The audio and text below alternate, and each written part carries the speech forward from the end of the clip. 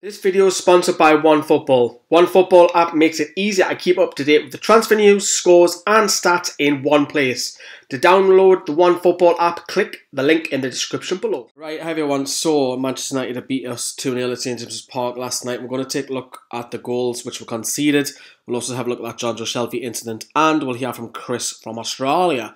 Right then, as you know, or some of you might not know, we're running a competition this January. Anybody who purchases our $4.99 branded Newcastle Fans TV t-shirt or any of our classic NUFC in partnership with Retro, you'll be entered in the draw into winning this, which I'm lovely modelling. I don't think I'll ever make a modelling career, but never mind. Let's take a look at the goals then.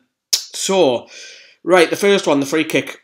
Now, Rashford has been hitting these free kicks for a good 6 to 12 months. And as he steps over it, you can easily blame Dubravka. Look, we know that it's Dubravka's, it's his mistake. We know that already. But it's actually Isaac Hayden who's actually tracking Romelu Lukaku, who's literally just come on the pitch. So when Rashford starts to hit this and it starts to dip, Isaac Hayden, his awareness is shocking. He just allows Lukaku to run past him. He literally passes him on to say, no, Jamal, you can have him. Dubravka fumbles it. Look, it's Dubravka's fault. He's been brilliant for us, but he was absolutely woeful. He should do a lot better. He knows this. We know that. He fumbles it. Because Hayden's passed it on to Lascelles to try and pick up Lukaku. Lukaku's obviously ran free, like good strikers do. Prod home, 1-0 Manchester United. Okay, second goal in. So Isaac Hayden is in possession, not for much longer. He loses the ball in a crucial area because we've got so many bodies forward. He loses it. Manchester United are on the counter-attack and they hurt us. They start running towards the Newcastle goal. Kennedy realises that there's a situation with his runner because John Yedlin was injured at this point, but I think he was still on the pitch. I think he was further up the pitch. As the play develops, Kennedy's running with his man, rightly so, but then he just switches off. I don't know if Fabian Schär, as the ball starts to move into the centre or towards the penalty box, Fabian Schär should probably be well pointing because he's a lead at the back. He should be pointing to Kennedy, get away and go back to your man, Rashford, because he's left him free. The ball's then played to Rashford, who finds himself in space. He finishes, Manchester United go 2-0 up, and it's two simple mistakes by, firstly, you would say the first goal to Dubravka, secondly, probably Hayden and maybe a bit of communication at the back for the second goal as well, but very disappointing. Let's take a look at the red card, where it should have been a red card for John Joe Shelby. I think we're really lucky. Now, he's got history of Andre Mauna. Mauna sent him off against Spurs last year, if you remember, on the opening day for trotting on Dele Alli. It's a red card. I don't know how he's got away with it, and he's seen it, Marina, because he's given it as a free kick. Pogba obviously wasn't very happy. You know, he's coming over at Shelby and saying, how are what you doing and all of this. But it's a clear red card, and it's absolutely stupid by Shelby, because if that was a red card, that would mean he misses 3 games, and we cannot afford to lose any more injuries and suspensions because our squad is so depleted at the moment. We've got Isaac Hayden once away, you know what I mean? So, stupid, absolutely stupid from Shelby. He said that he cut it out of his game. It's still there. It's still there. Do you trust him? Don't know. Let's get over to Chris for his thoughts on the game. Mate, if we had 1 ounce of composure and quality, we could have won that game. I don't know what to say anymore. I mean, training all week and you've got no touch.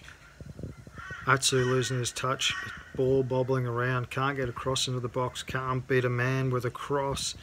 I mean, when your luck's down, I don't know if it's luck, it's just, I don't know, it's just the mood. You know, the mood transfers onto the player's performance, I think.